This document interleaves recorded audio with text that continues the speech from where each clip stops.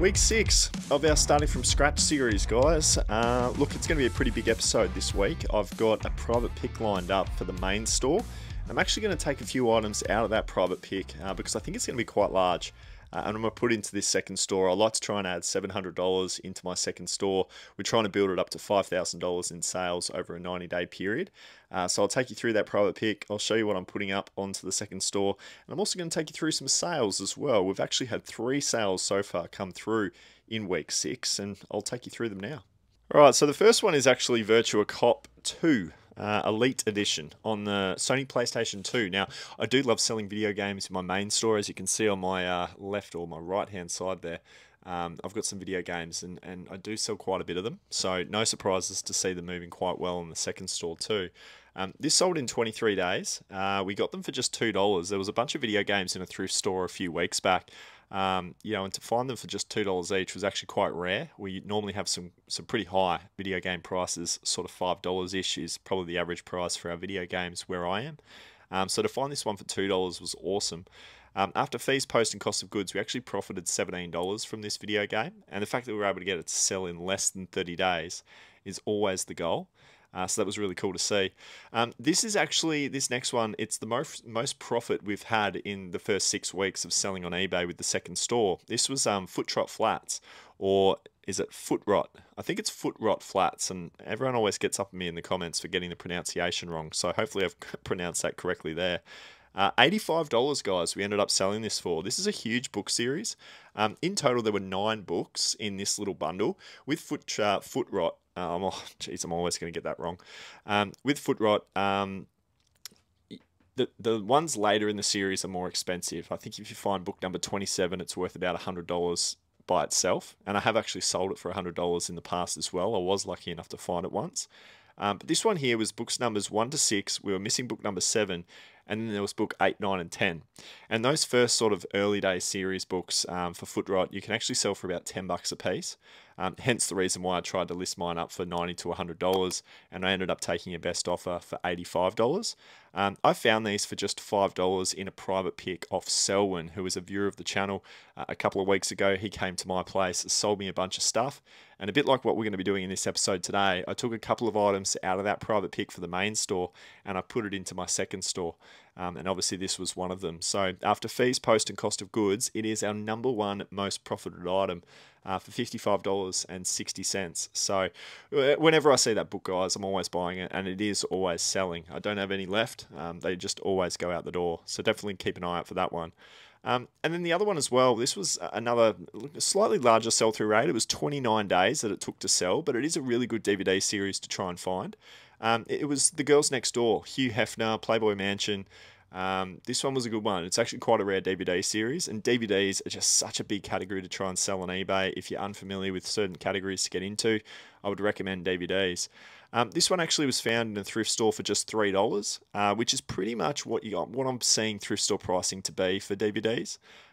Which is getting a little bit more exy than what it used to be. It used to be like $1 to $2, and now it's like $3 to $4. Some stores $1 a disc, and that's just unfeasible, unfortunately. But we sold it for $34.95, and after fees, post, cost of goods, we ended up profiting $15.25. So 3 into 15.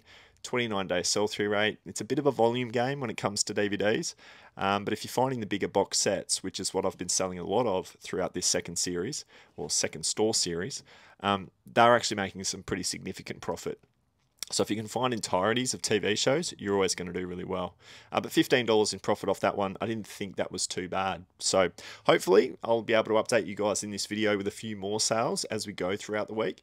But I want to take you into the private pick in this part of the video and show you what other stuff I'm able to pick up for not only this second store, but also the main store as well.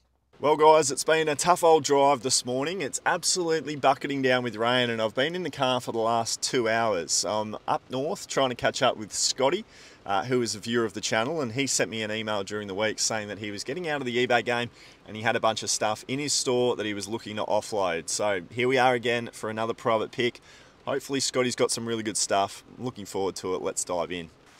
Here, mate. I've got you all set up. How are you, buddy? Good to meet you, my man. Yeah, you too. Good to meet you. You're a familiar face. What a lovely home you've got. Oh, thanks, buddy. It's incredible. There's One of the boxes is full of games here. I haven't listed those. Probably majority PS3 stuff, I think. Maybe an Xbox, but I'm not sure how great all the discs and everything are. So Okay. have a look at that. So just from a quality perspective, eh? Yeah, but all the DVDs, they all came from my brother-in-law, so they're all good. You didn't like these? Mate, I can't get away with wearing those. They look good on mine. Yeah, nice. What size are you? These are 14. 14? My son's, yeah, he wasn't into them. Yeah, wow. I usually get a 13. Yeah, I think I'm about 12 and a half, 13 myself. Take it from me. There's a stack of PS2 games as well that I don't think are listed. That you haven't listed? Yeah, they would need to be checked as well. Yeah, okay. All these consoles are tested, they're all working. So they're all working? Yeah, Yep. everything bagged is complete and working. Okay. Those Wii's, they work, but they're not, you know, they're missing power of.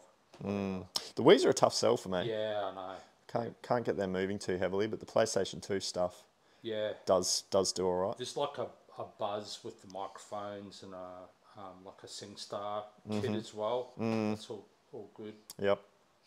Anything that's movie related on DVD, I'm probably going to pass on. Yeah. Just with the push for this sort of stuff, the TV shows. TV shows Yep. there. There's no TV shows. There might be the odd series, but... Alright. A bunch of PlayStation 2. Even a cheeky GameCube game here as well. Rocket Power Beach Bandits. But yeah, I enjoy the fact that with the games we can go ahead and list them up as bundles. So I'm pretty interested in just trying to get a price on all of these. Even down the bottom here, there's 2 rows of games. Looks like a lot of PS3 and a lot of PS2 up here as well. Worms. Don King Prize Fighter. Bunch of controllers, it looks like in here. That looks cool. Don't know what that one is. These tubs here we can look at as well. So all of these controllers are working. It's missing its top clip, but these PS3 fats were all working. Some more games. None of them look too hectic.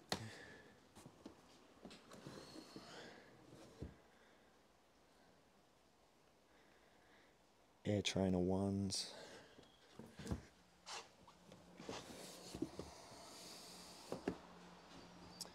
Condition of these crazy. I like new.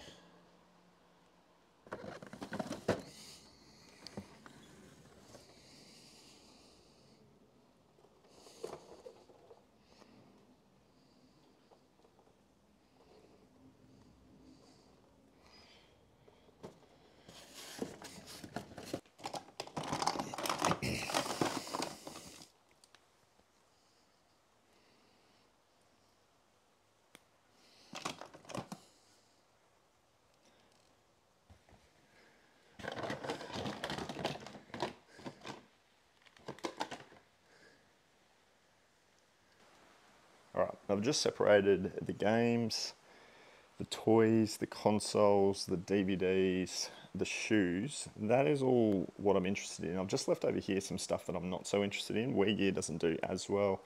Just a few controllers and toys up here. All of these, as we saw before, are just movies. So we'll let that get sold off on Facebook Marketplace or Gumtree. And then we've just got a few controllers and more Wii and SingStar over there as well. Bit 50-50 on the pops, not too sure. I have phased out of doing pops, but I'll leave that as a bit of a discussion point just to see how much he wants to sell that for. But this is all definitely something I'm happy to have a chat around purchasing, so we'll just see what the numbers line up like, and yeah, we'll go from there. I don't want to... right, this is negotiation, all right? I'm going to be clear. I'm going to give you a number. Yeah. I'm just giving you a number. Yeah, of course. All right? Yeah. $500. $500. It was exactly what I was thinking.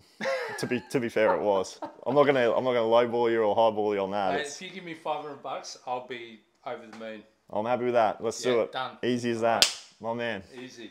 Appreciate that. No, that's good. I think if there's a bit of fat in that for you, you should do all right.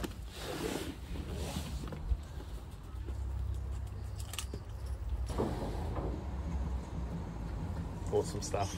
Holy shoot. Wow. Successful.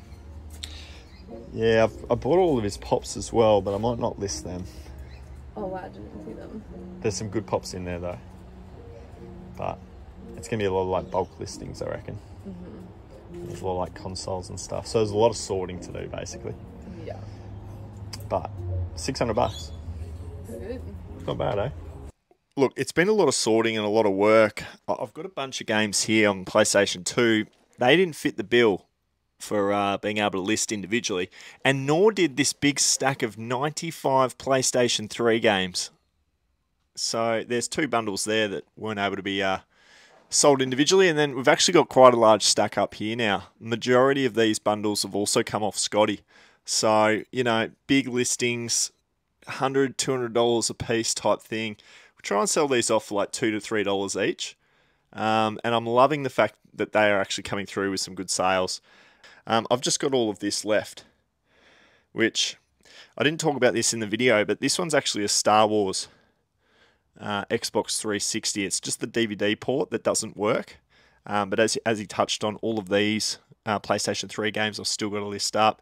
Got to sort through all of these controllers, some more PlayStation consoles, and then some more Skylanders in there, and then a bunch more controllers in there. But I have been madly listing away.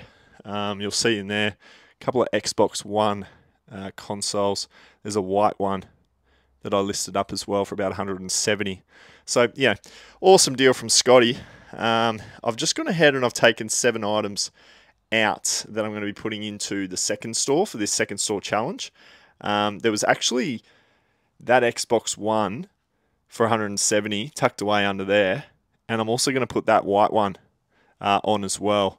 And then just a couple of other little items, nothing too hectic, but it does round it out to $700 worth of value, but it's only 6 listings going into the second store. And considering how much we bought, I'm not taking a whole lot out.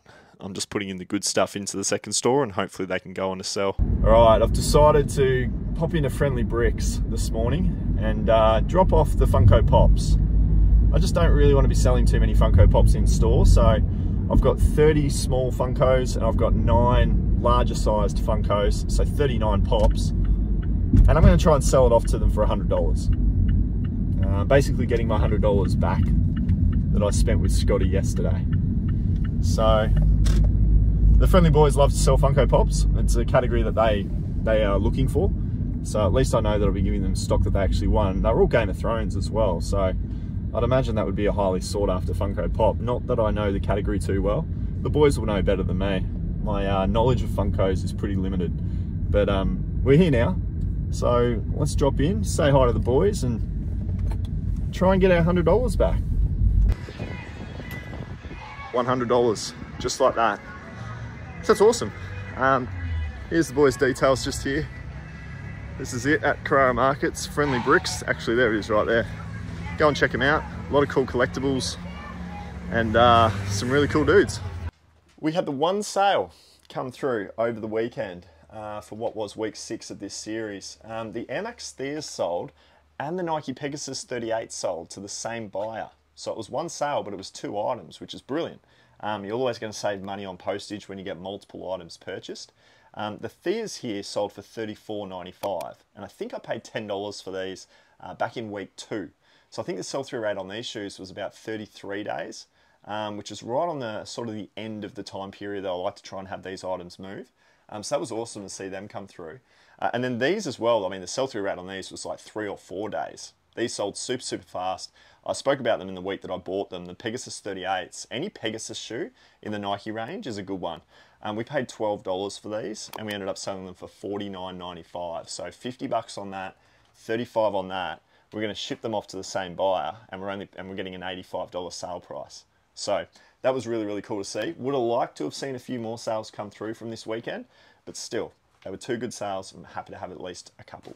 And unfortunately, it was just the one additional sale that we had over the last couple of days to end week 6. It was Sliders that ended up selling on DVD, a bit of a box set that took a little bit to sell. It was a good 40-day sell-through rate on that one there. Only made about $3 in profit. It was a part-season DVD set. And like I touched on at the beginning of the episode, it's always those full season sets that always make the most money. So Sliders, touched on it as a bad buy in last week's episode, but at least it came through with the sale in this week's episode. Overall, the week has been $250. Now, the 6 items that we've put into the store off the massive private buy that we did with Scotty this week was actually put in on day 5 of that week. And again, a bit like I touched on in last week's episode, the process of trying to list consistently in this second store with everything else that I've got going on has been definitely tedious and tough. I've found it very, very hard to do. And I've even said last week that I was going to get it back into a rhythm this week, and I didn't. And I was really disappointed in myself that I didn't do that. So that's actually really now like a 2-week period has gone by, and I've only had 2 listing days. Which is just not the way you should best go about it in best practice. You want to be consistent. And we are being consistent in the sense that $700 is going in every week. I'm just doing it in one big lump sum on one big listing session. Well, not even a big listing session. It was only 6 items that went in this week. So, there's very obvious reasons why we're at $1,709 and 34% to goal after almost 50% of the time frame that I want. Like we're 6 weeks in. So that's basically 45% of the duration of this series that's now gone by towards our 90 days. We've only hit 34% sales volume. So we are slightly behind in the challenge. And I can 100% guarantee you it's just because I haven't been listing up every single day, or at least scheduling items to go live every single day. I've still got a few weeks here. I've still got 7 weeks. Yeah, okay. 7 weeks to turn it around. And the other way I'm going to do that is just by listing consistently. That's really all I need to change. I still am very confident about hitting this $5,000 goal. I think next week is a big week, crossing the halfway point of the series. Hopefully some good items that we find out in the thrift when we go out and do some more thrifting for individual items next week in next week's episode. But the health of the main store is going really well after that big bulk buy from Scotty this week, and that did really kind of take over priority. Courtney and I were just listing up massive amounts of items into the main store, and obviously only putting the 6 items in one listing session in the second store meant that we only got the $250 worth of sales. Still not disappointed though. $250 is better than nothing. Hopefully you guys enjoyed the episode this week. Look forward to catching you for week 7 of Starting From Scratch. We'll see you then.